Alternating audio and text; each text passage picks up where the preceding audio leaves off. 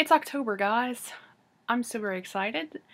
As you can see, I like October. It's one of my favorite months ever, and so I figured this month, or on this vlog, I would talk more about the crafts that I claim to love so much.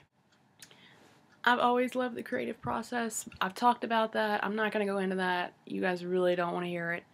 I'm just going to show off some stuff that I've made that I'm very proud of. I've tried a lot of stuff as far as craft wise. I've tried sewing. I'm not so good at sewing.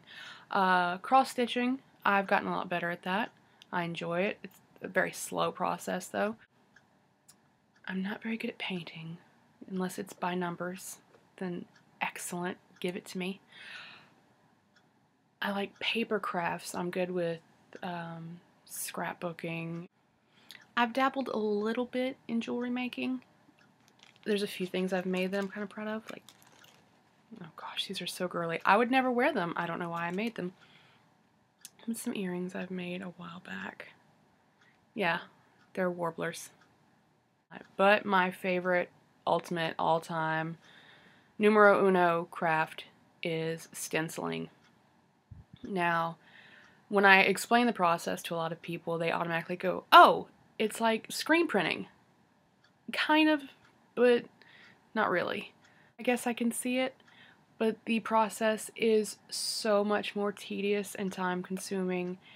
But for me, it's so much more rewarding because I know how much work I put into every single thing I've made as far as stencils go, and it just makes it so much more worth it to me.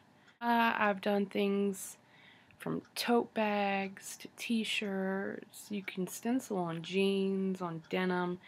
It's pretty much, if you can iron onto the cloth, you can stencil it. A few of the things I've done. Here's a tote bag that I made. Now, if you're a 90s child like I am, you should know what this is. If you don't know, I'm just not going to tell you. Let's see. I like stenciling and stuff for fandoms I'm a part of or that I enjoy. For example, here's a shirt I made a while ago. It's very easy. Let's see. If you're familiar with Ross Lynch from the Disney Channel show, Austin and Ally, he's in a band with some of his family members called R5. I've made them shirts that are very similar to this. This was a test shirt, but they do all have one of these shirts. More recently, if any of you are Star Kid fans, you would probably recognize this one. But I recently made about 24 of these.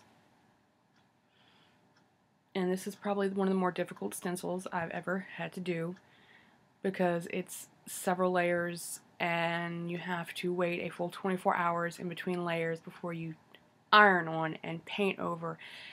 And then there's touch-ups. Each shirt, if I were to do them one at a time, would have taken about 3 days to do. And I managed to get 24 done in about a month. So I didn't do too bad. I still have a 40-hour-a-week job. And last, I guess one of the more recognizable ones that I've ever made.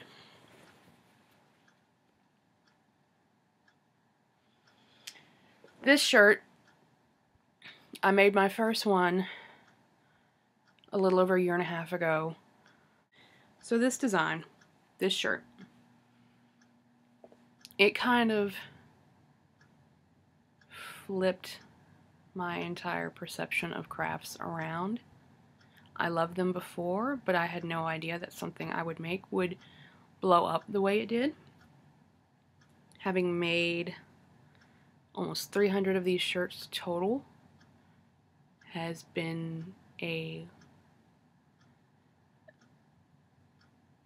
I'm reluctant to say life-changing, but to be honest, it has changed my life in a lot of ways. It's brought me friends that I never would have had before. It's taught me some valuable lessons about befriending people who have bad intentions. Plus, when I started making this shirt, that's when I started the whole weight loss journey too.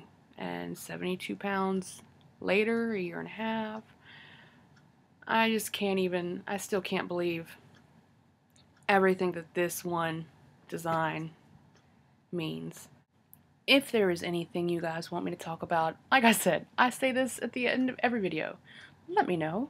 Because I racked and racked my brain about this one probably for a good week and a half before deciding maybe I should actually show